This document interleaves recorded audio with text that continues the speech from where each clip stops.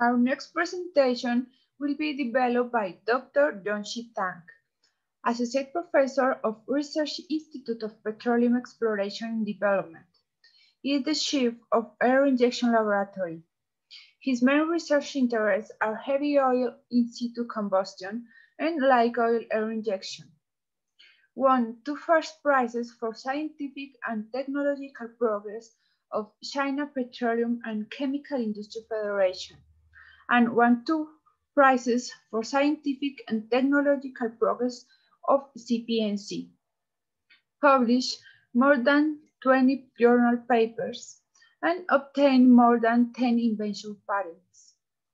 Dr. Tang will present to us research on oil oxidation process during oilfield air injection production process, and will tell us about the study, the high temperature oxidation kinetics of oils with different viscosities using thermogravimetric analysis.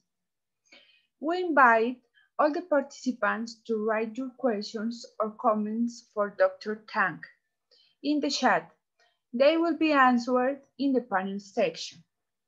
Many thanks, Dr. Tang, for being here with us today and for your presentation.